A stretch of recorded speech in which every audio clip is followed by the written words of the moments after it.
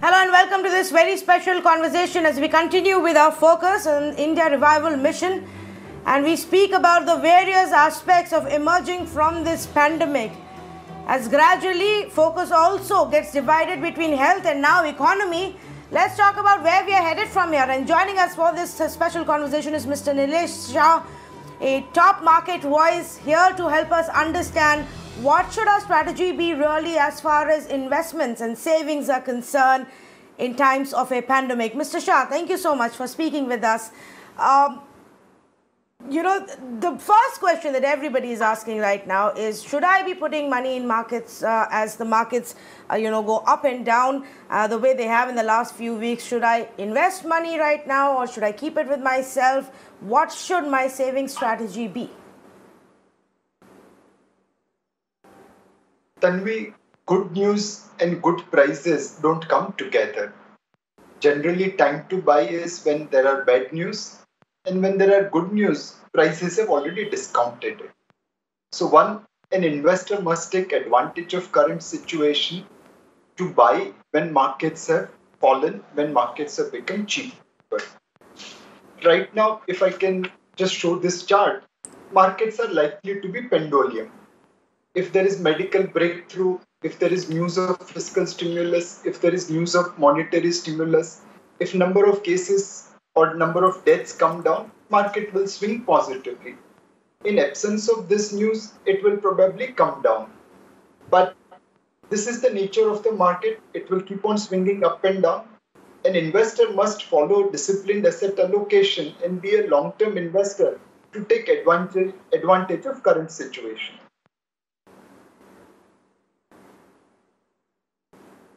Okay, but even for long-term investors, just for example, if I'm not wrong, we would have by now wiped out at least the gains that any investor would have made in the last 3 to 4 years, if not more. In that sense, what do you tell an investor? What's the long-term explanation that we are giving to them?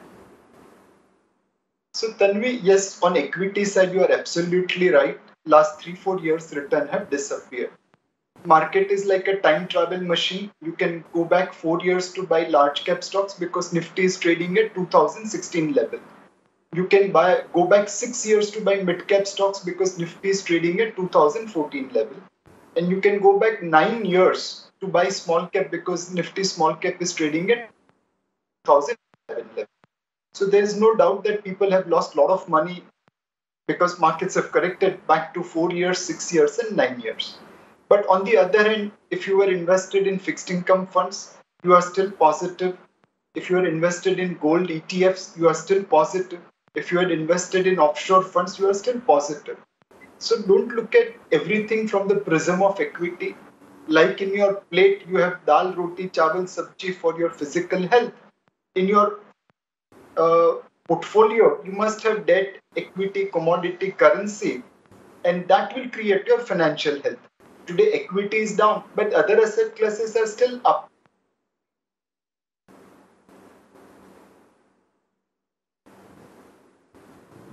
Okay. We've also, the other aspect I wanted to talk about is how investors usually react in such times when there is a fear of job loss, when there are job losses happening, when there are issues with businesses and smaller businesses are staring at a possibility of shutdown. People tend to dip into their savings. Are you seeing that kind of an impact in the mutual funds? Are people pulling out their money at this point? So as of today, fortunately, we haven't seen that kind of redemption. We have more than 2 crore investors. So obviously, it's a very, very large universe. There could be one exception here or there. But undoubtedly, there are lots of inquiries from people who are worried about negative return in equity funds, whose SIP returns have become negative in the month of March. Though in April, they have become positive, but it is still lower than fixed income. So there are a lot of inquiries from investors. And we want to reassure them that if you maintain your fiscal financial discipline, if you buy when things are cheap, it will look better when things improve. For example, in March 20, when you looked at 5-year SIP returns, they were negative. But in April 20, when you look at those numbers, they are lower single digit, mid single digit positive. Whereas in Jan 20, the same numbers were looking lower double digit positive. So in just 4 months, you have seen a range from lower double digit to negative return to mid single digit positive. Now, this is the nature of the market. If you have financial emergencies, you have to dip into your reserves and take money out. There's no doubt about it. But if you are redeeming because you are panicked and you want to move to safety, this is not the right time. This is time to be greedy. This is time to be buying into market, which has become cheaper. And once things improve, automatically your returns will be much higher on this investments. Okay, there was a huge concern that hit the markets a couple of weeks ago when Franklin Templeton decided to wind up some of its debt schemes. And the question that everybody was asking then is, if it's their debt schemes, could it be also, the other companies and their funds as well? Have we largely managed to contain that crisis, Mr. Shah? Undoubtedly, we did see panic reaction from investors on Friday as well as Monday, post announcements by Templeton on Thursday evening. But by next Thursday, redemption pressure came down by 81%. It was a sudden shock to all the other mutual funds because people not only redeemed from Templeton, but they also started redeeming from all other funds. And we redeemed almost 26% of credit risk funds AUM without resorting to any borrowing. Every single redemption was met in the normal course of business and everyone was paid back. We also, take the help of media like yourself to reassure investors. Our mutual fund distributor community also reached out to investors, showed investors our portfolio, which was significantly superior in terms of credit profile vis-a-vis vis-a-vis Templeton. And all those things together, communication, portfolio disclosure, credit quality of portfolio, and most importantly, tireless work by our distributors, ensure that investors today have stayed invested, the panic is gone, and we are back to normal level of redemption in credit risk fund.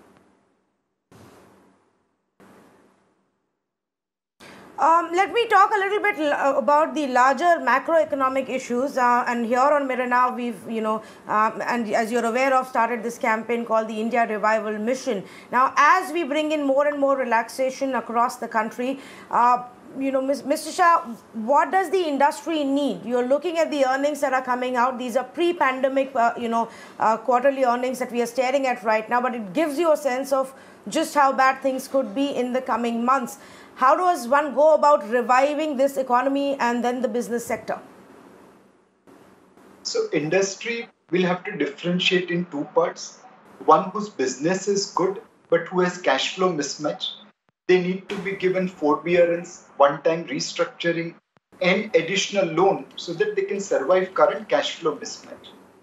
But there are certain industries which have been hit very badly.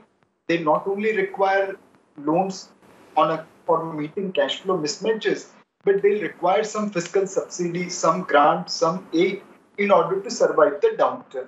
So we must differentiate industries which require cash flow and they can be given monetary stimulus, industry which really requires subsidy, grant, aid, and they should be given fiscal as well as monetary stimulus. A combination of fiscal and monetary stimulus will ensure that our industry will be able to survive the downturn. The second thing which we should do, we run a trade deficit of $60 billion with China. That's roughly 400,000 crore a year. If we can replace made in China goods with made in India goods, that will ensure that there is 400,000 crore money instead of going abroad, instead of going to China, will remain in India. Our entrepreneurs will benefit. So as Indian, I should focus on replacing made in China goods with made in India goods that will significantly benefit my businesses. Okay, fair enough. I was actually very curious also to ask you about one thing. We don't know what the post-corona world is going to look like. How are the consumption patterns going to change? How are businesses going to function differently? How many of us will end up simply working from home or going to office? There's a lot of conversation about how the behavior, consumer behavior itself has changed. In such times then, Mr. Shah, what do you bet on in terms of investment? Where do you look? So one, as individual, I have kept my portfolio diversified between debt, equity, real estate, and commodity, and offshore investment in global funds. That portfolio gives me some up, some down, but overall it is outperforming basic inflation benchmark. Second, as equity portfolio manager, I am investing in companies which are not leveraged, which does not have too much debt on their balance sheet. In the time, companies which are leveraged will find it very, very difficult to survive the current downturn. Third, we are looking at companies which will benefit out of this lockdown. Like you correctly mentioned, consumer behavior is going to change. Now, will people shift from Uber luxury to value for money brand? Answer is yes. If my family asks for a new AC today, I'm most probably going to defer it. But if they ask ice cream, I'll probably agree. So low ticket consumer items will do well, but big ticket consumer items can get deferred. So we are trying to invest in companies where businesses will continue to run as per normalcy with minimum damage and who does not have debt on their balance sheet, because this combination will ensure that we are able to take advantage whenever upturn comes. Okay, all right. And I just also, lastly wanted to ask you, how long do you think the markets are going to take to recover from where we've reached right now? And I'm not talking about, the daily or the weekly reactions that we're seeing to good news and bad news, or we found a vaccine, we've not found a vaccine, cases are going down and cases are going up. Not to that. But in a longer term, how long do you think it will take for us to recover and come back to where we were a few months ago? So this chart probably explains what's going to happen. On x-axis is medical solution, y-axis is fiscal and monetary stimulus. If we are lucky, we get early medical solution and a Rohit Sharma betting kind of fiscal and monetary stimulus, then things will bounce back quickly. On the other hand, if medical solution is delayed and fiscal and monetary stimulus is like Geoffrey Boycott's betting, then definitely this will get delayed for a longer period of time. So it's the intersection of medical solution and fiscal and monetary stimulus which is going to determine when economy bottoms out and when market bottoms out.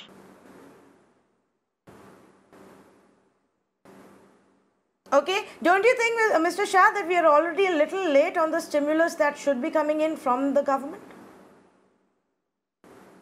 Essentially, it's important to give a right quantum of stimulus at right point of time, and I'm sure they are working on various packages.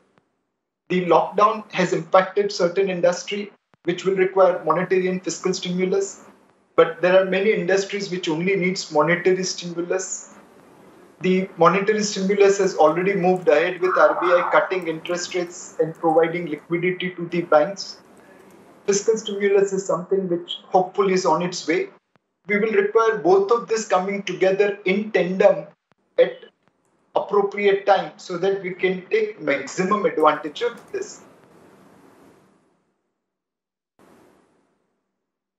All right, Mr. Nilesh Shah, appreciate you joining us and really helping us decode, where the markets are headed, what they're thinking, and as an investor and a person who's looking to save, what should my strategy be? Thank you so much for speaking to us here on Mirror Now.